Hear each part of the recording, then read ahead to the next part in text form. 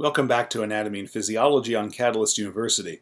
My name is Kevin Tokoph. Please make sure to like this video and subscribe to my channel for future videos and notifications. In this video, we're going to be discussing the blood supply that ultimately originates from the internal iliac artery. So we'll see a lot of branches, and then in these places over here I've got it indicated what specific structures are supplied by those vessels. Now before we get into that, let's review where the internal iliac artery comes from. So remember that kind of up here, we've got this abdominal aorta. And the abdominal aorta, when it gets to its inferior portion, it really bifurcates into two common iliac arteries. So if we're viewing this from the front, that this is an anterior view, over here this would be the patient's right common iliac artery. This would be the left common iliac artery. And so if we kind of consider this as our left common iliac artery, that's what we have here. Now, of course, I've omitted the left and right just for the sake of simplicity, but remember, there's going to be double of this. This is the patient's left side. We'd also have the same thing more or less on the right side. So the common iliac artery then itself bifurcates, and it bifurcates into an external iliac artery and an internal iliac artery. Now, the external iliac artery really just continues down toward the inguinal ligament. And when it passes under the inguinal ligament and winds up in the thigh region, it changes names to femoral artery. We cover that in a separate video. Now the internal iliac artery goes within the pelvis, and what we'll see is that the vast majority of structures here, that is the vessels, really remain in the pelvic cavity. Now there are a couple of exceptions to that rule where they stay inside the pelvis. That's going to be the obturator artery and the accessory obturator artery. These are actually going to escape the pelvic region, and they're going to wind up in the thigh along with the femoral artery. Okay, we'll talk about that when we get there. So internal iliac artery, it really divides again into two major parts, two major divisions. We have over here a posterior division, which we're going to cover first, and then an anterior division, which is right here. And really, the way I've drawn this entire curve right here really is the anterior division. Okay, so let's first talk about the posterior division of the internal iliac artery. So it gives off really three branches. The first one is the iliolumbar artery. The iliolumbar artery is really just going to supply the area around the iliolumbar ligament. When we covered the subject of the SI joint and the pelvic ligaments and so forth, we talked about the iliolumbar ligament. This is really just a series of ligaments that connect the ilium, that is part of the iliac crest, to the lower lumbar vertebrae, in particular on their transverse processes. And so this area around that is going to be supplied by the iliolumbar ligament. The second branch is the lateral sacral artery. The lateral sacral artery supplies the lateral border of the sacrum, as we might expect. And so because this is the left lateral sacral artery, it would supply the left lateral border of the sacrum. The right side would be supplied by the lateral sacral artery on the other side that we can't see. And then the third branch, this is really a terminal branch. You could more or less consider it a continuation of the posterior division of the internal iliac artery, and that is the superior gluteal artery. This is the largest of these three, okay, so these other two up here are a lot smaller. This one has to be large because it's supplying a bunch of musculature in the gluteal region, and those muscles supplied by the superior gluteal artery are going to be the gluteus medius and gluteus minimus. Those two are major hip abductors or abductors, and then also tensor fascia lata, which also contributes to hip abduction, among other functions as well. Okay, so those three muscles are supplied by the superior gluteal artery. It's also worth mentioning that to remember that the superior gluteal nerve also innervates these three muscles. One other thing about the superior gluteal artery, and this also goes for the superior gluteal nerve, is that the way it actually gets into the gluteal region is it exits the greater sciatic foramen and passes over the piriformis muscle. I actually have a picture of that on a separate PowerPoint. Right here. So this muscle is piriformis, and if we zoom in right there, we can see a nerve that seems to be exiting the greater sciatic foramen, which is really just this hole right here, and it seems to be passing over or superior to this muscle. This muscle is piriformis. This is actually the superior gluteal nerve, and although it's not shown there, the superior gluteal artery, and vein for that matter, would be following this right next to the nerve. And then this would allow those structures to go and supply those three muscles that I just mentioned. Okay, so that's the superior gluteal artery. So you can kind of see, kind of guess based on this picture, that the posterior division is actually pretty simplistic. Two true branches and one terminal branch. Okay.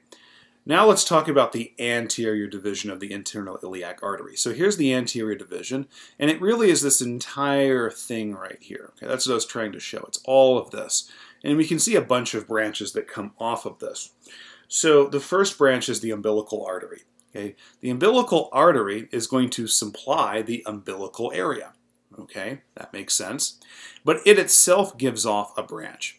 The branch it gives off right here is the superior vesicular artery, sometimes called the superior vesical artery.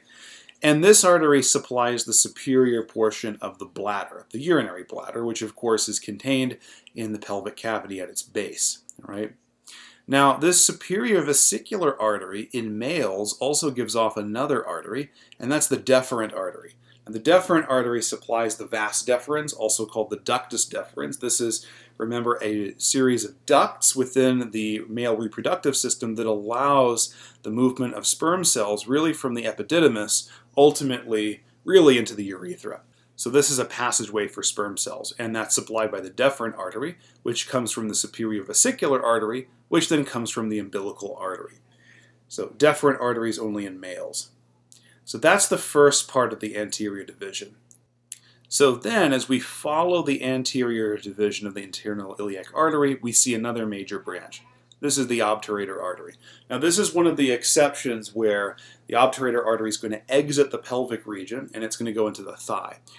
Just to help you kind of visualize that. So if we look here, we already said this was piriformis. Right, here's the superior gluteal nerve, and of course with that would be the superior gluteal artery. Now, right here you actually see a muscle. This is actually obturator internus. This is obturator internus. And you can see that its muscular belly is actually covering the obturator foramen. Now, there's a small hole kind of to the top. It's covered up, a very tiny hole, where the obturator artery is going to exit the pelvic cavity and it will then descend into the thigh region. Okay? Remember that the obturator foramen is actually covered by that large obturator membrane. But there is that tiny hole near the top called the obturator canal, which allows for a few structures to exit inferiorly out of the pelvic cavity. One of those is the obturator artery. The other is the obturator nerve. That's the other major one. But the obturator artery itself is going to be a major blood supply for the thigh, particularly of the adductors. So for example, adductor longus, abductor brevis, those muscles in that muscle group. Notice that the obturator artery also can give off a branch here called the accessory obturator artery, which can also augment the blood supply of the obturator artery. Now, the accessory obturator artery is about 70% of the time branching from the obturator artery, but notice about 30% of the time this vessel actually branches off the inferior epigastric artery, which, if you remember, that was a vessel that we saw in the abdominal blood supply. So the inferior epigastric artery actually comes off of the external iliac artery, and then it descends down into the thigh region. The other 30% of the time here, the accessory obturator artery branches from the inferior epigastric artery. Now, we talked about that in the abdominal blood supply playlist. And if you remember, the inferior epigastric artery actually comes off of the external iliac artery before it crosses under the inguinal ligament. And so that inferior epigastric artery would come off of this, and it would descend into the thigh region just like the obturator artery. So again, there's some genetic variation in a lot of this, but most of the time, the accessory obturator artery comes off of the obturator artery. So that's the second major branch off of the anterior division. Now, if we continue on, we get a series of fairly well explainable arteries. These are pretty straightforward. This first branch that comes off, it depends on what gender we have. In males, this is the inferior vesicular artery, and in females, it's the vaginal artery. So in females, you could probably take a guess at what the vaginal artery supplies blood to. It's the vagina, right? Now in males, the inferior vesicular artery, as it's named, supplies the inferior bladder, the prostate, seminal vesicles. It also supplies the vas deferens, just like we saw for the deferent artery, and then the lower part of the ureter, which, remember, ureter is part of the urinary system, comes off of the kidneys. Now in females, it's the vaginal artery, so you could take a guess that that supplies the vagina. It also supplies the inferior bladder and the lower part of the ureter, even though I don't have those indicated. And the reason I mention that is because those two structures, the ureter and the bladder, those are not part of the reproductive system. So those are things we have in both males and females, obviously. So vaginal artery gets the vagina, inferior bladder, and inferior ureter, whereas the inferior vesicular artery in males gets the prostate, seminal vesicles, and vas deferens in replacement of the vagina. Right? But it also gets the inferior bladder and lower part of the ureter. The next branch that comes off here is the uterine artery. This is only in females, and this supplies the uterus via the broad ligament. So there's a ligament that attaches to the uterus called the broad ligament. The uterine artery travels actually within that ligament to get to the uterus. Okay? So that's the uterine artery, and obviously that's only in females. Now the next one is the middle rectal artery. This one just supplies the rectum, okay? The rectum, which is part of the digestive system. The next branch that comes off is the inferior gluteal artery. In contrast, the superior gluteal artery really was the terminal branch of the posterior division, but the inferior gluteal artery is just a normal branch that comes off of the anterior division. Now this is the one we need to talk about because it's very important. The inferior gluteal artery, this one is going to supply mainly the gluteus maximus. Now, the gluteus maximus is a very, very large muscle. In fact, you may not have known this, gluteus maximus is the largest muscle by cross-sectional area in the human body.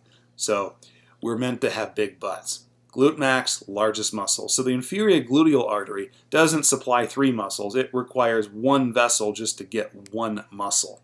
Okay, that should tell you how big glute max is. Now, in the same way that the superior gluteal artery traveled over the piriformis muscle, we go back here, what we'll see is that the inferior gluteal artery travels under the piriformis. So here's our piriformis muscle. Here's the greater sciatic foramen. You can see that hole there.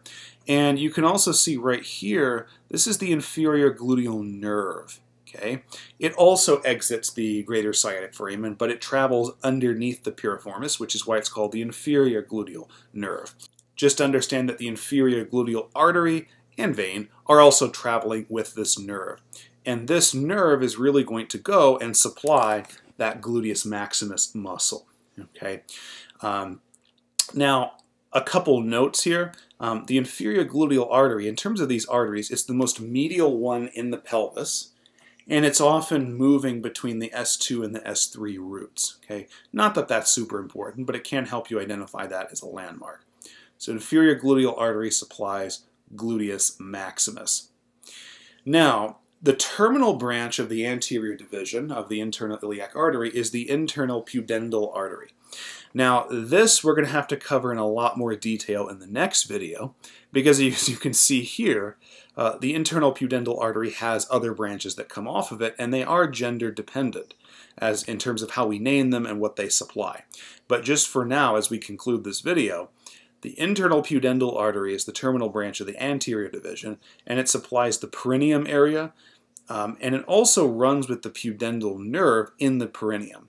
And in general, this artery is going to branch several times to supply really a bunch of structures in the genital area, okay, along with the rectum, which we'll see in the next video. So, hopefully this video gave you a good overview of all the details that we have for branching of the internal iliac artery. In the next video, as I mentioned, we'll actually go further and look at that internal pudendal artery, but we're going to see that the branches are gender dependent in terms of what they supply and how we name them. So, please make sure to like this video and subscribe to my channel for future videos and notifications. Thank you.